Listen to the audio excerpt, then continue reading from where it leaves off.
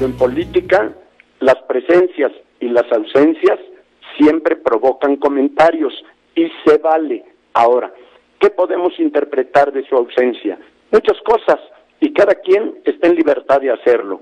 Por ejemplo, que si sabía que iba a estar allí Josefina en su destape o en su inicio de campaña, iba a tener un público muy afín a ella y que nada le favorecía a Rafael en sus muy legítimas aspiraciones de ser el candidato de Acción Nacional. Dicho en otras palabras, no era su terreno, no vería muy redituable su presencia, pero esto de ninguna manera implica que haya una división, José. Yo más bien creo que se pudo tratar de una agenda que no se lo permitió o un cálculo político perfectamente lícito y explicable.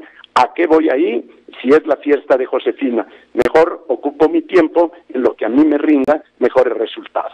Él, tengo entendido, quiere hacerle un reconocimiento en donde Ulises Ramírez, quien fue su adversario en la contienda, precontienda por la candidatura, estaría presente y con el apoyo de Moreno Valle en un acto aparte. No sé si este acto se va a llevar a cabo o no mañana o se frustró finalmente, no lo sé.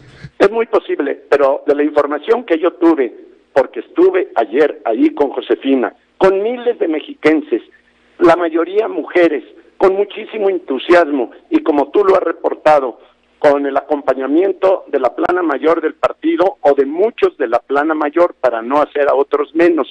El hecho de que yo fui informado ayer mismo de que muchos o varios de los que aspiraban a estar allí, como por ejemplo José Luis Durán y algunos otros, Rodolfo, que fue alcalde de Toluca, y Juan Rodolfo y algunos otros, ahí estaban presentes apoyando a Josefina.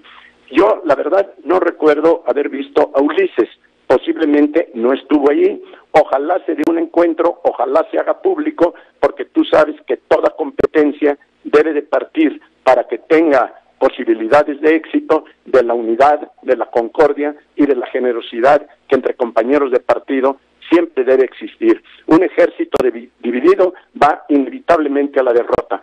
En el Estado de México todo apunta a que están en la línea de apoyar a Josefina los panistas mexiquenses, y la plana mayor del partido, a través de Ricardo Anaya, con la presencia de Margarita, de Calderón, de varios gobernadores de distintos estados y de otros liderazgos, acreditan que Acción Nacional va unido buscando acabar con el monopolio político que allí se ha dado durante los últimos 88 años y que hoy tiene oportunidad ese electorado de tomar un camino diferente.